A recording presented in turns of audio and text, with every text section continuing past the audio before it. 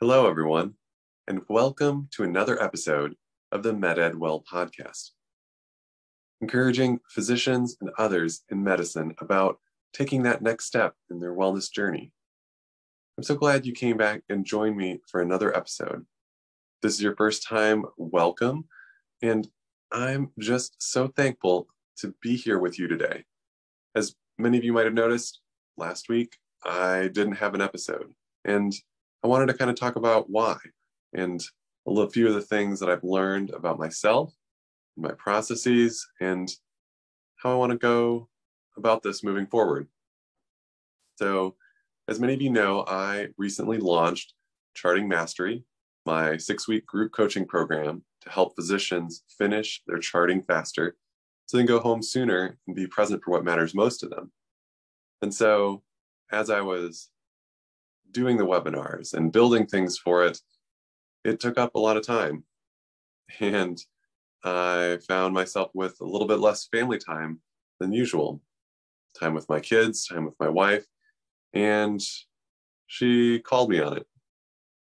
Like when I tried to do my launch back in August, I realized that when I got feedback from my wife like this, I needed to take a step back. And so I decided I wasn't going to record an episode.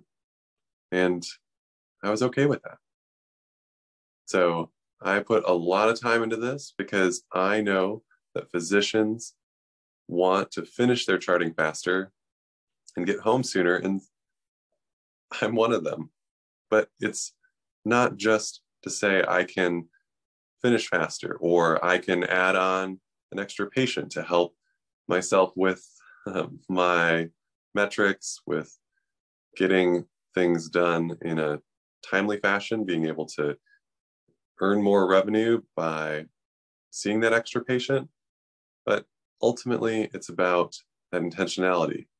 And so I had to take that into account in my own life. I also heard a podcast episode by Simone Soul with Dr. Sunny Smith as a guest, talking about the enchantment in our business and whether we're doing what we really want and whether it's serving us, and kind of went through a bunch of the supposed tos versus the want tos in what we're doing and how that helps us.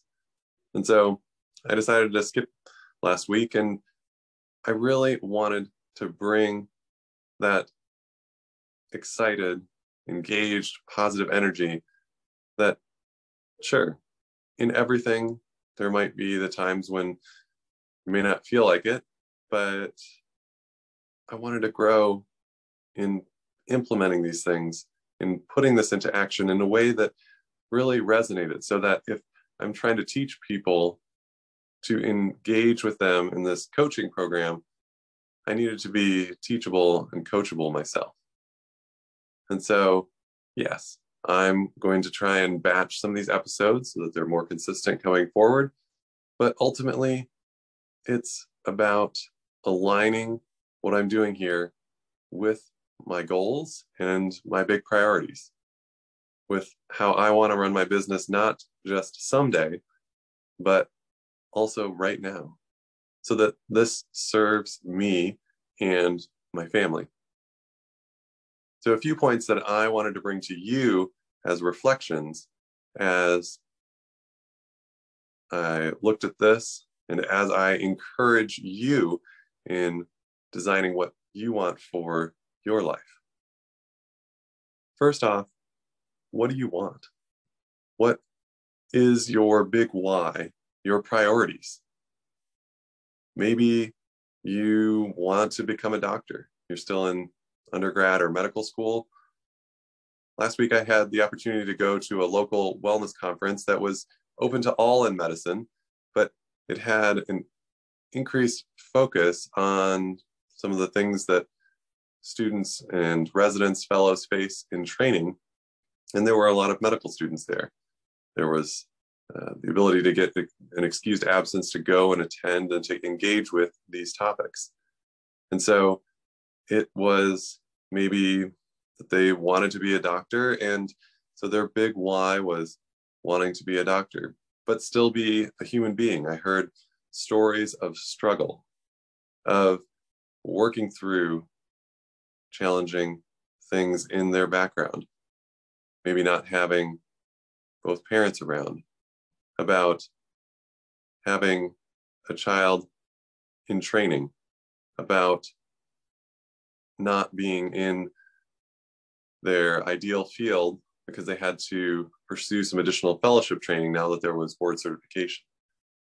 And so by focusing on their why, because they wanted to practice in that subspecialty, they were willing to kind of rearrange some of the other logistics in their life, the type of job they had, how they had to arrange childcare, so that they could pursue this in the long term, but in a way that supported them and their family. So, what do you want?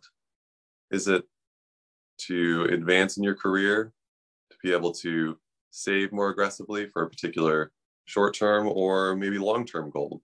Maybe it's for retirement, so you can cut back sooner. But again, this is about what you want and your priorities. So first, what do you want and your priorities? But second, what seems to be getting in the way of your priorities, and what stories are you telling yourself about these obstacles, those beliefs, those things that keep coming up for you when you're like, I can't do this. It's just all these things that come up for us, maybe even just automatically, unintentionally, that we don't even realize are holding us back from moving forward. So, like I said, at this conference, I heard stories about other physicians and medical students, like I said, parenting during training, going through mental health struggles, people being really open and honest in a way that I found myself really encouraged to hear the vulnerability of people reaching out and asking for help. It really resonated with me as someone who's been through grief and loss with our miscarriages, to being burned out after just a year out of training. I found myself reflecting on some of the stories that I've told myself about things that are fixed that I could never change, things that were like, I can't finish my charting in the room. Thinking about one of my colleagues I worked with my first couple of years, and they finished all their charting before the end of the day. And I was like, that's weird. I don't know how you do that, but that's weird in a good way now looking back on it. But rather than looking at those things as fixed, that I can't do it, it might be that I don't know how yet. I'm still learning. I can grow. And I'm resilient.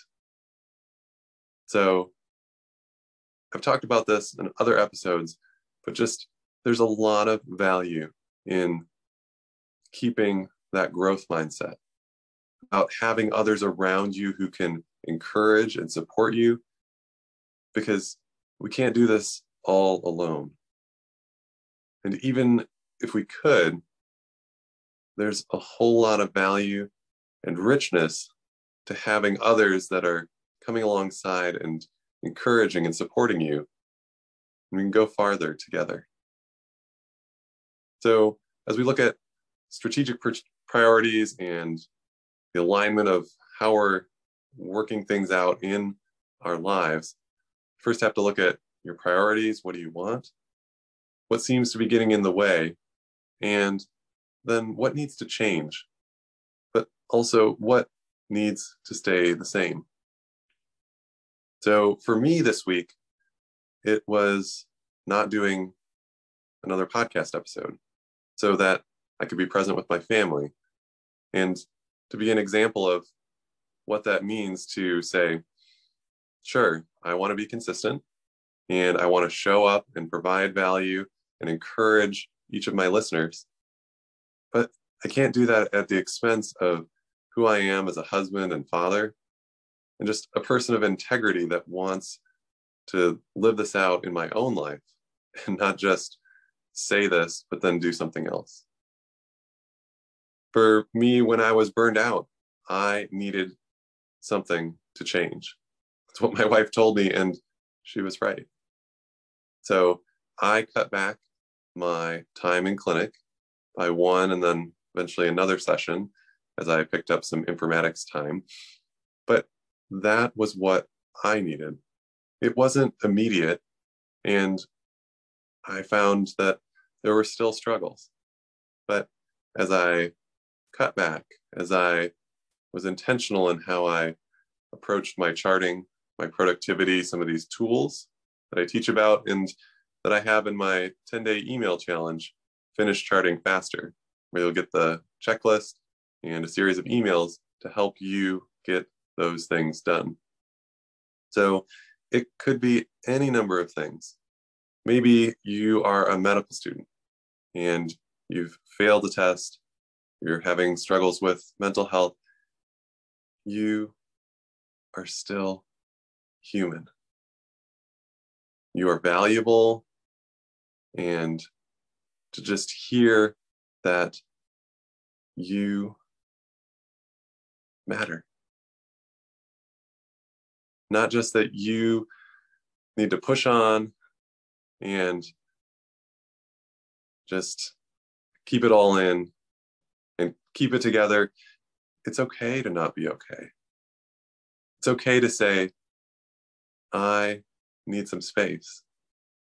I need some supportive leadership to say, okay, we're going to get you the help that you need because you, as an individual, as a human being with value, you're more than what you do, and we need to come alongside and support you.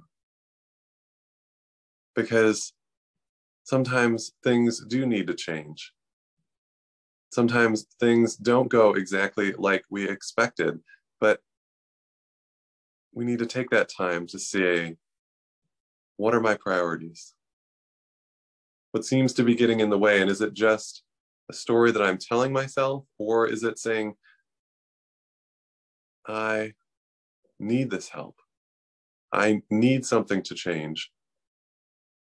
Yes, I still want to continue with medical school, fellowship, my current position, but I need this in this moment.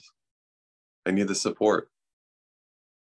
And so I want to encourage you as you think about intentionality, about the messiness of life and your priorities. I want you to consider why you are here. If you are wanting to be a physician, if you are working in a job that you didn't think that it was what you thought it was, you can make a change. But with the right support, maybe you don't have to. But it's up to you. So as we think about this, and I just said that it's messy. A lot of these things, they aren't clear cut. And there's not always a right answer. It's about making that next step in alignment with your priorities. So to review again, these three things, it's important to think about your big why, what you want, your priorities. Number two, the obstacles and stories that you tell yourself that may or may not be things that you can change, but it may be a mindset thing of how you address that. For me personally, it's thinking about my boys and our miscarriage, and I couldn't change that or stop that.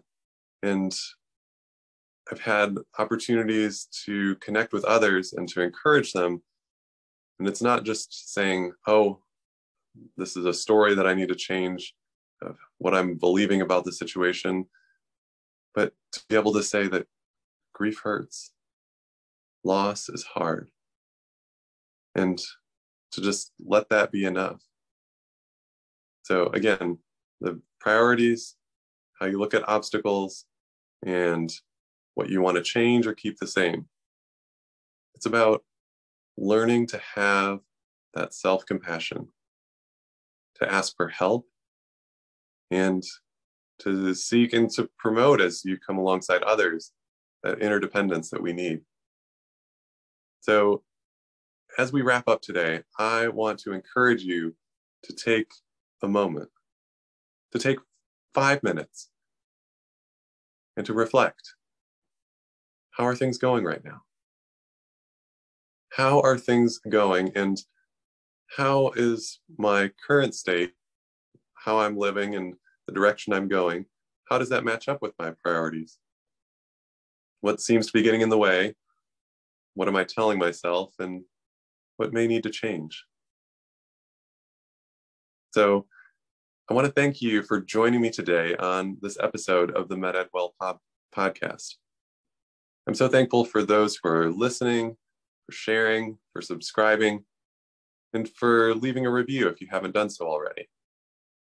I also want to encourage you, if you enjoy some of the stories that I've shared, that you join me on my email list. I send out a weekly email and share some more of my stories and how that relates typically to the topic of the podcast. But I just want to take every opportunity to encourage you to take your next step in your wellness journey. You can sign up by downloading my Finish Charting Faster email challenge, the PDF, and get those emails, or there'll be a link in the show notes. But wherever you are wanting to go, take that next step today. Thank you so much for all that you do, and have a great day.